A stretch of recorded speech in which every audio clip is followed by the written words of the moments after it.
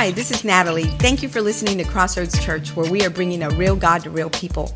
I believe you'll be inspired by today's message.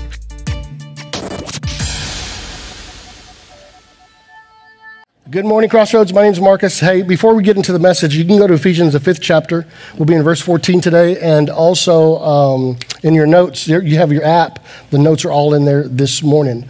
So last week we had an awesome experience, Easter Sunday, and just a really great celebration. So appreciate you guys giving towards the Easter offering. And then also we probably gave, I don't know how many bikes did we give away? A bunch of bikes, tons of bikes we gave to the community here. And then we also pitched in for that tent. So I think about $8,700, about right around $9,000 came in because more people are giving in. And so we appreciate that as well. Now we went and asked the folks, say, how much does this tent cost? Because we want to do some stuff with the tent for the summer and stuff. We got movie nights, we got vacation Bible school stuff, we got youth stuff.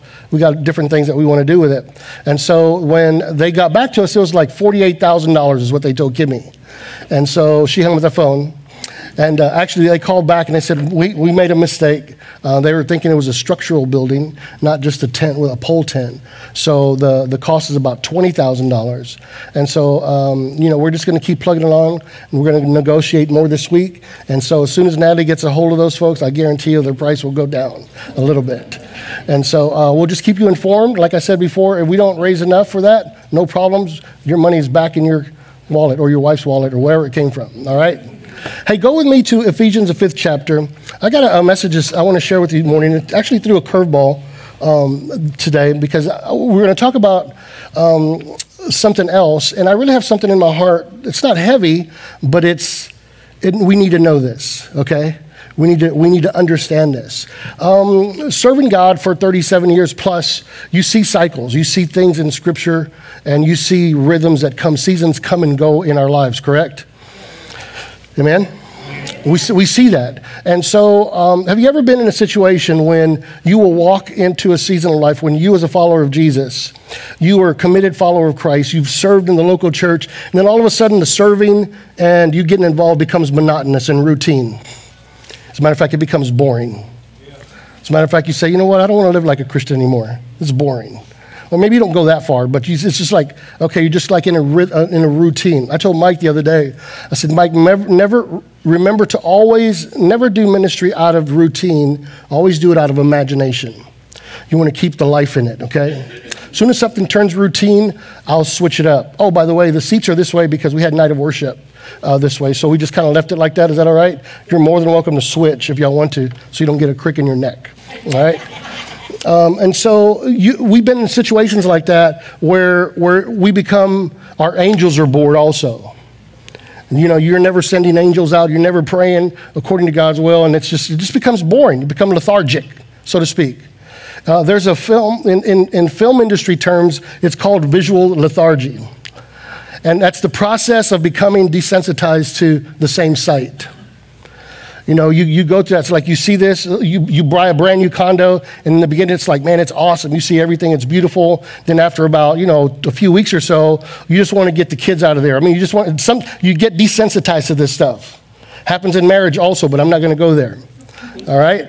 You get desensitized to the same things over and over again. The local church, you get desensitized. But that doesn't mean that there's still a true mission that God has for us as a body of Christ to go and fulfill that mission and go and preach the gospel to the community and surrounding area that we're responsible for, correct? And so we still have to, we have to maintain our beauty on the inside. The things that God once left you whenever you, either it was scripture or just the joy of God, at one time it left you breathless. When you were thinking about the things of God, now it's become dull. It's when those times when the sacred in Jesus have now become common. It's those times when the rituals that you love to do, like communion, they become religious. They're not spiritual rituals anymore, just religious things. It's those times when the holy becomes hollow. And the involvement that you once had, the energy that you once had, all of a sudden you go from involvement and participator to just a spectator. Anybody ever been there? All right, good. I have too. Thank you. I thought I was alone for a second. You've lost your first love. Lost your first love. And there's nothing wrong with that because I'm thankful that Scripture addresses this. It addresses this for our admonition. It addresses this because if you find yourself in that place in life, it doesn't mean that that's without hope or don't feel condemned because you find yourself in that place now. What I'm going to show you is how to get out of that place into a place of strength again, okay? Because in Revelations, I think Jesus was addressing the church of Sardis. I'm not sure, but I think it's in Revelations 3 or so. He said, hey, listen, I see all the works that you've done. It seems as though on the outside you're really, really involved and you're really, it looks good on the outside, but inside you're dead. And he says, I know all the works. He goes, but here's one thing I have against you. You lost your first love. And he's trying to admonish them to like, hey, get out of that place because there's a whole lot more. I've got so much more for you. And so please, don't get me wrong. I'm not here to tell you that what you're doing here today to come to church is a bad, if you don't feel alive or really feel awesome about it, that's a bad thing. No, we just go through this kind of stuff every now and then, correct? And so, but that's being in that place and staying in that place is not going to be productive for our family or for the kingdom's sake. Amen. And so we have to all be involved. We all have gifts here. We all have different things that we can contribute to the overall mission of our mandate here in our community and surrounding area. And we need you. I need you. You need me. We need each other. Because I'm thinking about the cousin that lives right down the road from you and the grandma that stays next door that doesn't know Jesus. Thinking about your son that's been running and he's an addict and no one knows how to reach him. But one of us here might have a connection there. But if we're spiritual lazy or we come to that place, we become complacent and we're not out of that place, all of a sudden our paths cross, but we're sleeping. And the connection doesn't take place. I know that sounds far-fetched, but listen, I'm telling you, every single day is a life of adventure in Jesus. I'm seriously. I mean, it's just like, what's going to happen today, Lord? This is just the craziest thing that's going to happen, right? All of a sudden you go from a church with no tent to a tent. Like, what are we doing with a tent? Right? And so it's a beautiful thing to walk with Christ, but every now and then you'll find yourself in that place.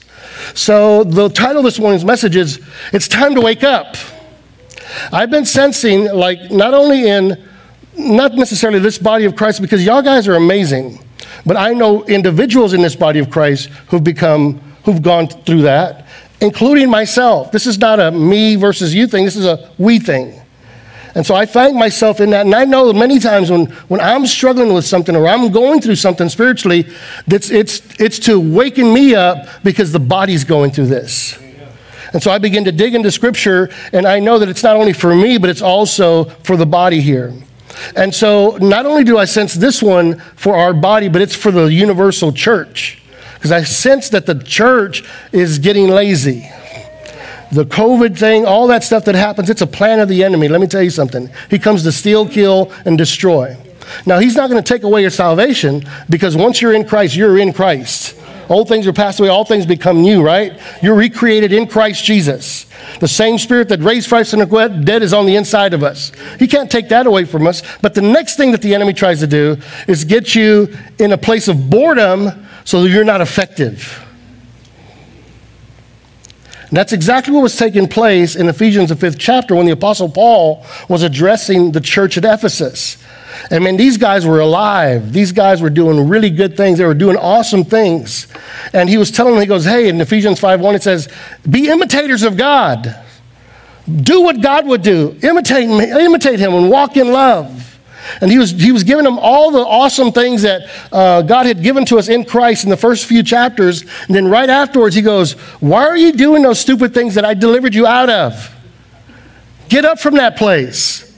Wake up from that place of affliction. Wake up from that dormant place in life and rise up. Let Christ shine inside of you so we can get back to business here. Does that make sense? And so that's the admonition today, but I'm going to show you how to do that here in just a second. Is that all right? Now, here lately, I don't know about you, but have you ever fallen asleep when you were supposed to be awake? Like in church? The preacher's preaching and it's so boring and you're just like passing out. Church is over and you're still in the same seat, dribbling with spit. It reminded me of a little Johnny. that he went into the men's bathroom one Sunday morning and he noticed that there was a new, what do you call those those dryer air things that you press the button and all that stuff comes out, right?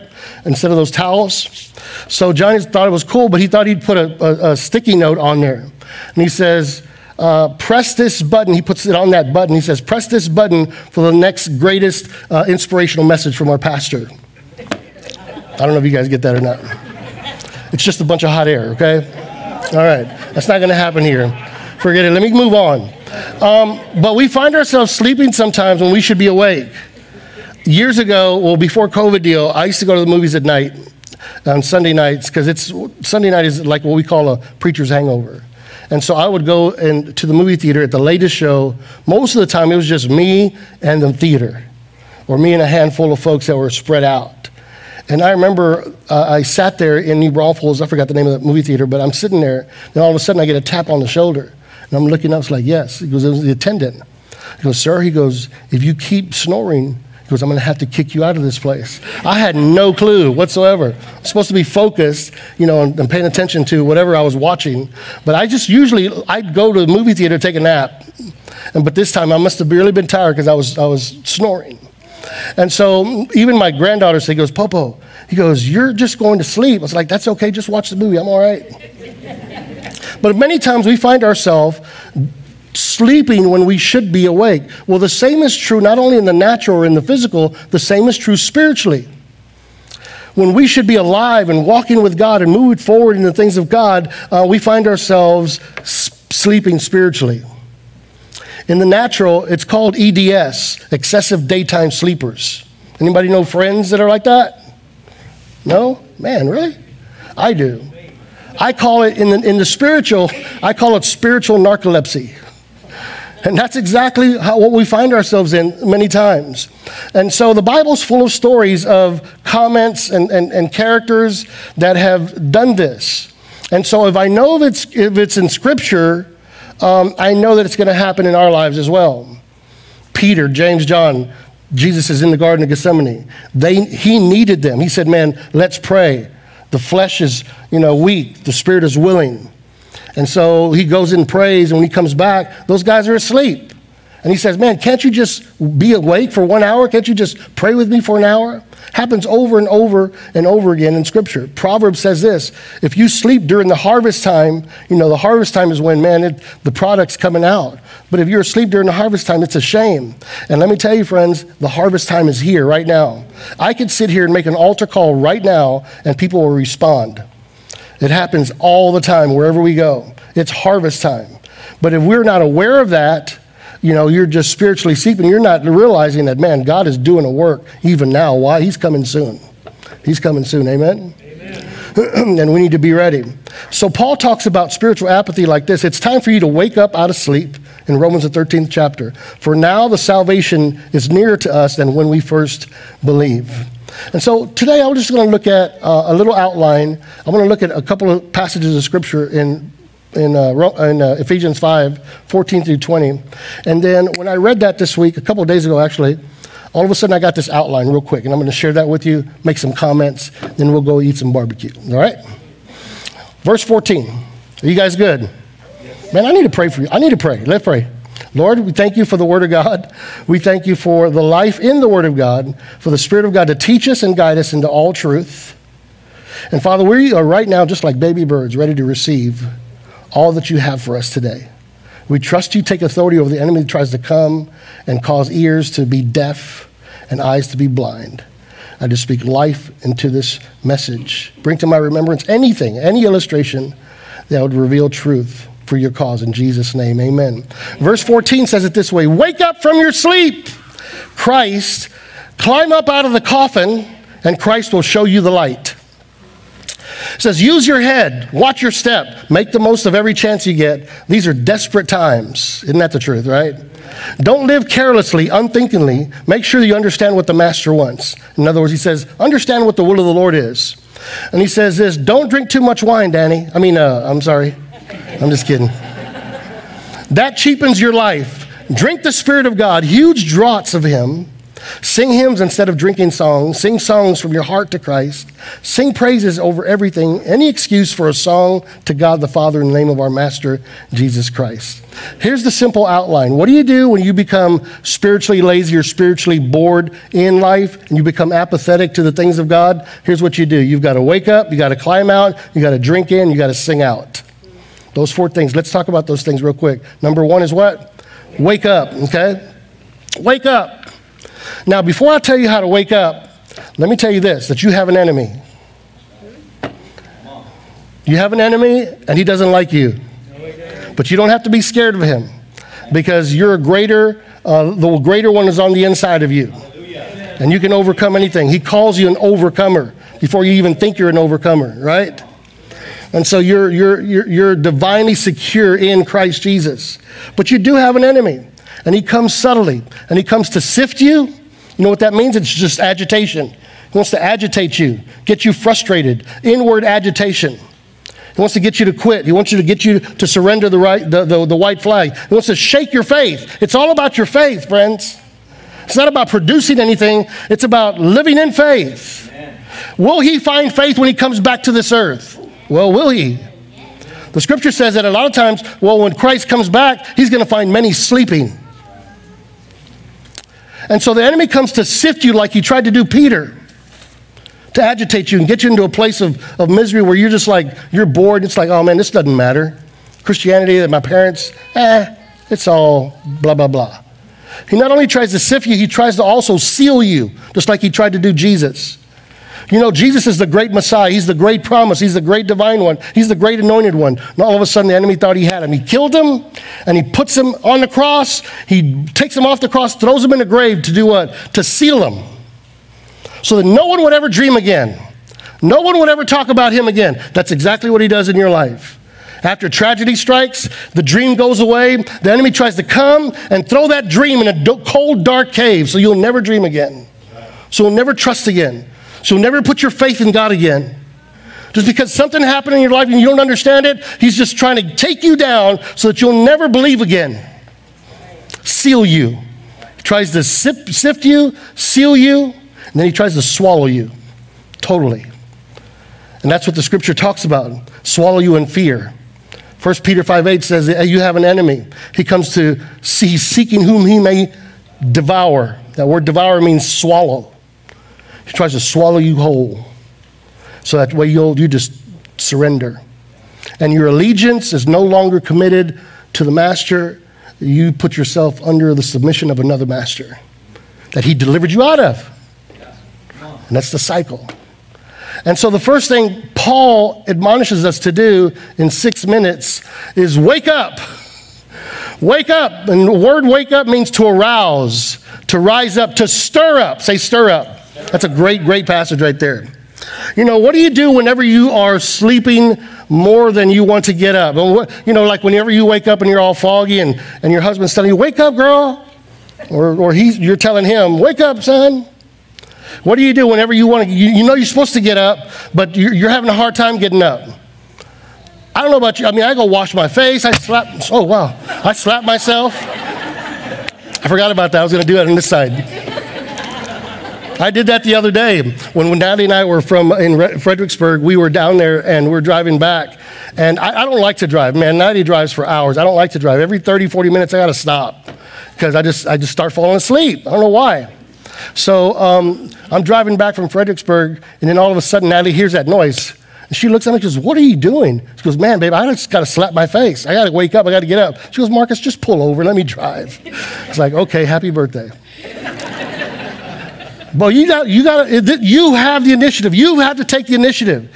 The control is in your hand. God's not going to come down and slap you around. Well, maybe he will, but that's not how he operates. He goes, you stir yourself up.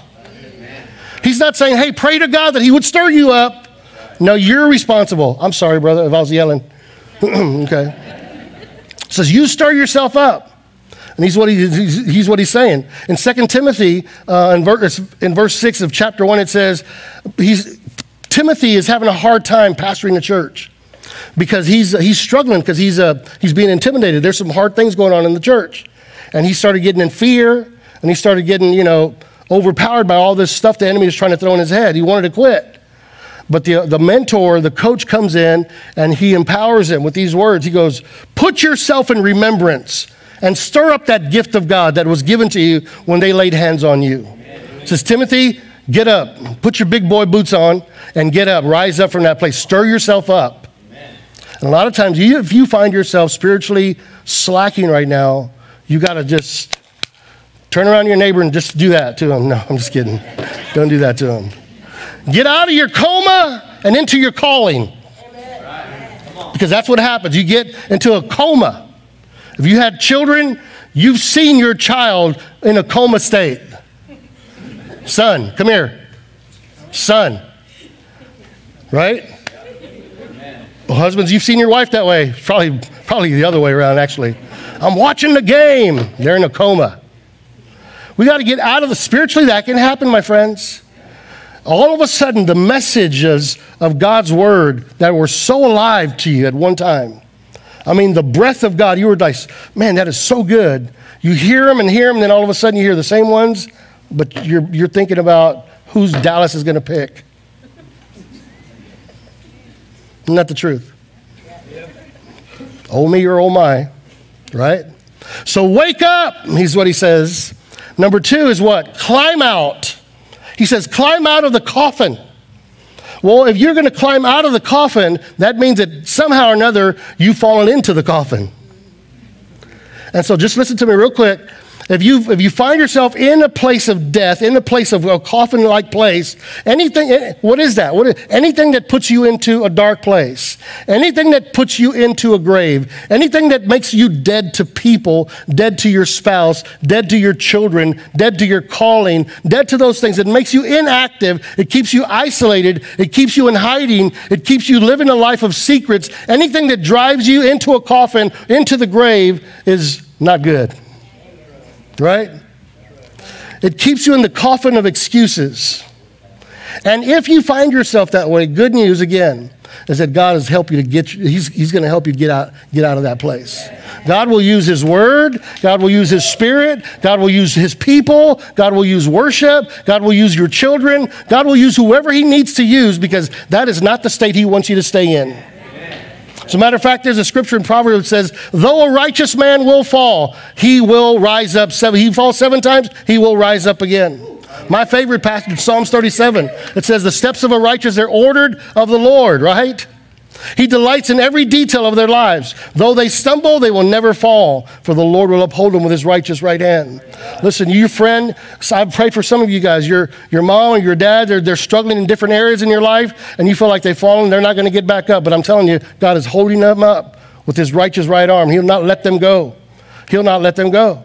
I was reminded of a story of this little boy who was out in Louisiana, swimming out there with in the creeks and stuff they have out there.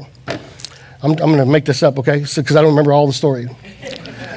But he's out there and he's swimming, and he takes off. He was with his dad in the living room, and he takes off.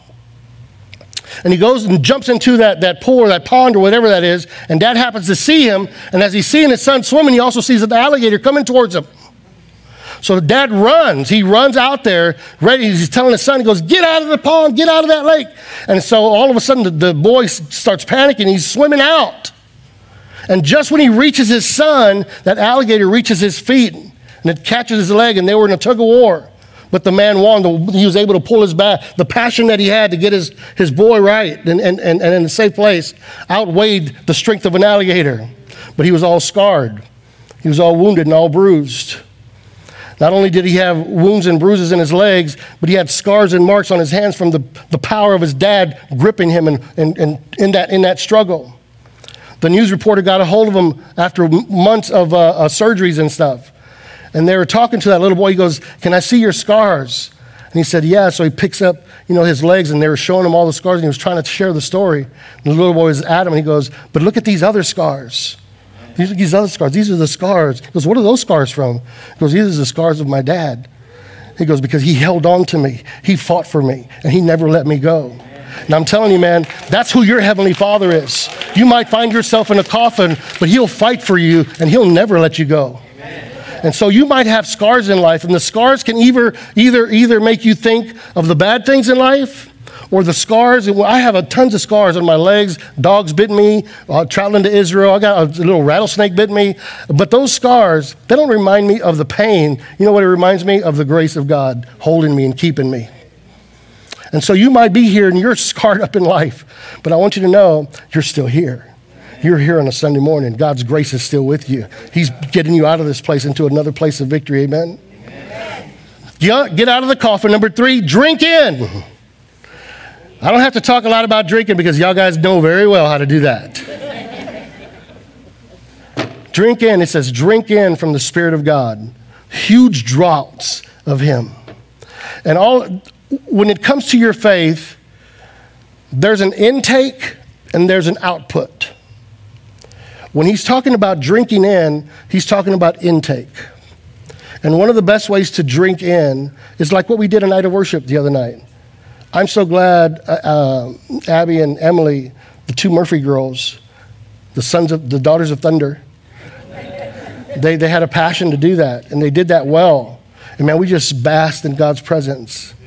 Just loved God. There wasn't any jumping up and down. There wasn't any loud noises. We're just worshiping the Lord. Just an intake, just a drinking in. And that's how you start getting filled back up. That's all of a sudden the holiness and the holy things of God become, real, even more real back again. So you got to drink in. Psalm 16, it says, you will make known, in the presence of God, He will make known His paths to you.